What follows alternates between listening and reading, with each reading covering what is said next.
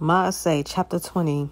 After the uproar had ceased, Shaul called the taught ones to him, and having embraced them, went away to go to Macedonia. And having gone through those parts, and having encouraged them with many words, he came to Greece, where he spent 3 months. When he was about to sail to Syria, he decided to return through Macedonia, as a plot was made against him by the Yehudim.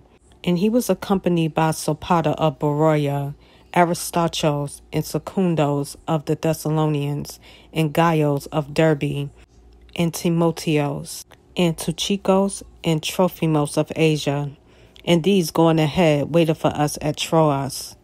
And we sailed away from Philippi after the days of unleavened bread, and came to them at Troas in 5 days, where we stayed 7 days. And on day 1 of the week, the taught ones having gathered together to break bread, Shaul intended to depart the next day, was reasoning with them, and was extending the word till midnight. And there were many lamps in the upper room where they were assembled. And a certain man by name Eutychus was sitting in the window, being overpowered by a deep sleep. As Shaul kept on reasoning, he was overcome by sleep and fell down from the 3rd story, and was picked up dead. And Shaul, having gone down, fell on him, and embracing him said, "Do not be upset, for his life is in him." And going up again, and having broken bread and eaten, he talked a long while, even till daybreak, and so went forth. And they brought the young man in alive, and were encouraged not a little. And we, going ahead to the ship, sailed to Assos, intending to take Shaul on board there, for so he had arranged, intending himself to go on foot. And when he met us at Assos, we took him on board and came to Mytilene. And from there we sailed, and the next day came opposite Chios. And the next day we arrived at Samos, and remained at Trogulion. And the following day we came to Miletus. For Shaul had decided to sail past Ephesus, so that he might lose no time in Asia. For he was hurrying to be at Yerushalayim, if possible, on the day of the festival of Shavuot. And from Miletus he sent to Ephesus, and called for the elders of the assembly.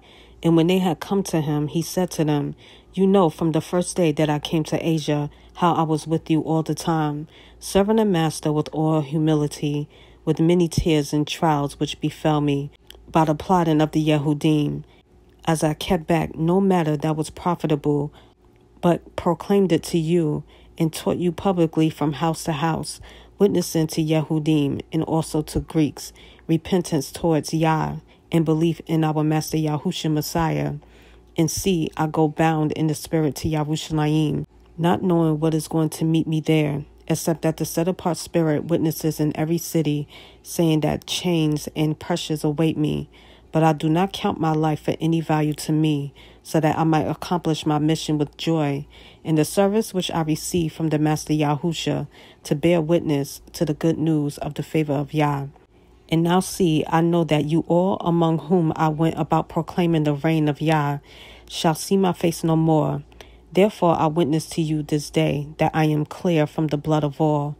For I kept not back from declaring to you all the counsel of Yah. Therefore take heed to yourselves and to all the flock, among which the set-apart spirit has made you overseers, to shepherd the assembly of Yah, which he has purchased with his own blood.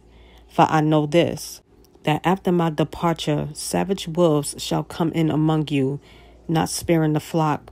Also among yourselves men shall arise, speaking distorted teachings to draw away the taught ones after themselves. Therefore watch, remembering that for 3 years, night and day, I did not cease to warn each one with tears. And now, brothers, I commit you to Yah, and to the word of his favor, which is able to build you up and give you an inheritance among all those having been set apart.